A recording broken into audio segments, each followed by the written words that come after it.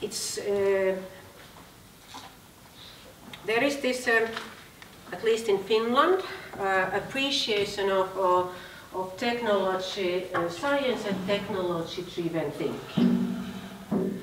And then there are studies that only 4% of innovations are coming straight from the high-tech laboratories or technological scientific laboratories.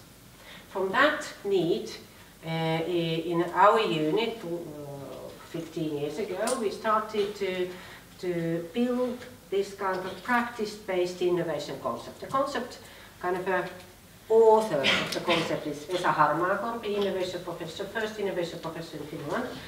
And it is about that if there is we need a kind of a context, we need a practical context where the problem or the phenomenon is raising. But it doesn't, the practice base doesn't mean that it is solved only with the practice knowledge. So it is meaning that in that problem, the definition of the problem, the solutions and the whole process involves different type of and modes of knowledge.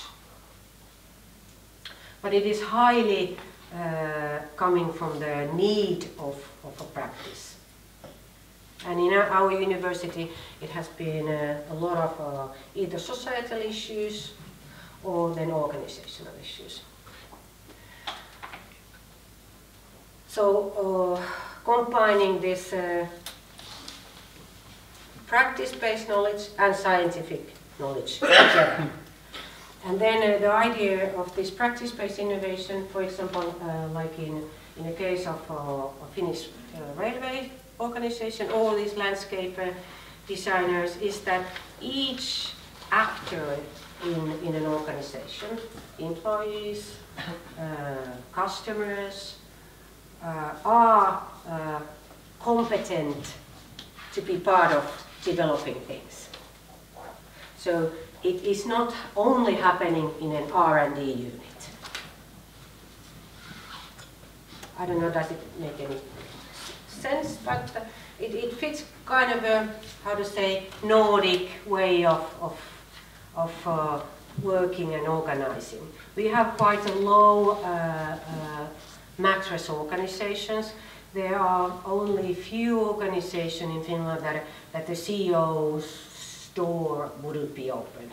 So there aren't very high status differences. And of course, status differences, but it's quite, how to say, easygoing in a way that we have an access to go to the managers or for example, there's one industrial organization I've been working so that the top level, CEO level managers are eating their lunches in the same space, same table than the operation line people, which I have noticed that is not happening in everywhere, in every countries. And then I'm going to draw this amazing picture of the innovation process. So it's like I have also seen in a pedagogical context totally different image.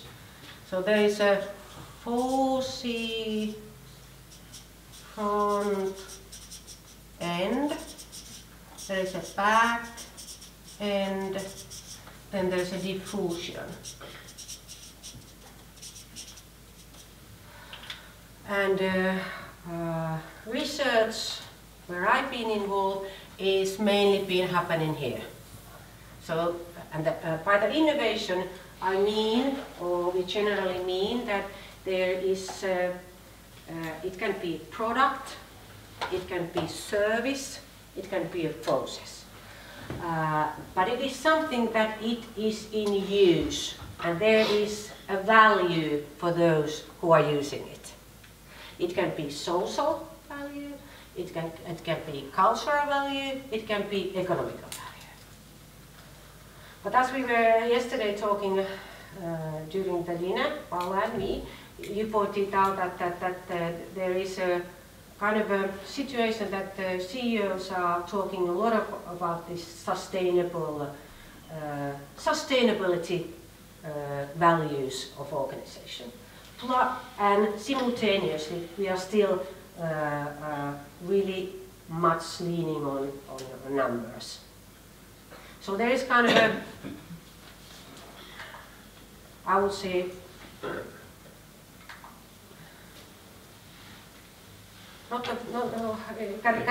there is a coin, so there is one side the sustainability, not only organization fulfilling their economical interest and outcome whatever price. So there is this sustainability, and then there still is this that you need to function your business in a money-wise or number-wise. So this means that, for example, if it would be VR, there would be like different kind of actors in this fuzzy front end in organization. There would be different customers, employees, people from different part of the organization. Because VR is a huge company. So basically there is a first kind of what I would sort of define, that there need to be kind of a culture, building of culture of this type of doing that. It's okay that we try to develop also. We do our job as good as we can, and then we also are experts how to do what we do. So that needs the kind of a culture of its own. It's not kind of a naturally in organization.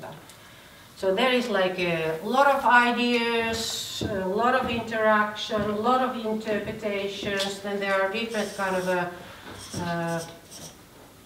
ways of defining problem, like this specific idea or solution might fit to this.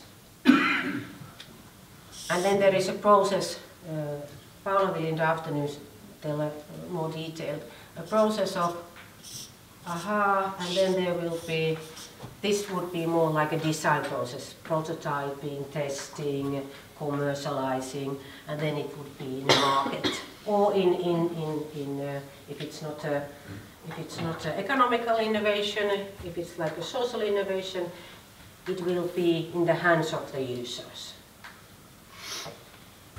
And I've been working in this kind of a context, so there has been arts-based research and development in this area. We'll share some ideas about it, and then there has been also here, and we'll share some about in that area. But the thing we are today talking about, there is this one kind of that there is two interests existing in a simultaneously in organizational setting. So there is this kind of a need or research interest, and then there is a development interest. And that's also sometimes can be confusing. While you are involving something, you are really like how near you are the issue you are trying to solve or change, or how far you are. Kind of a proximity and distance. And I think that's one of the challenges in arts-based research methods. In a way, so that the researcher herself or himself kind of define his position. And sometimes it's you are more involved in one stage, and then there can be another stage when you have a more distance in the issues you are. Now I think I would invite you, Sari, to share your experience and your practice.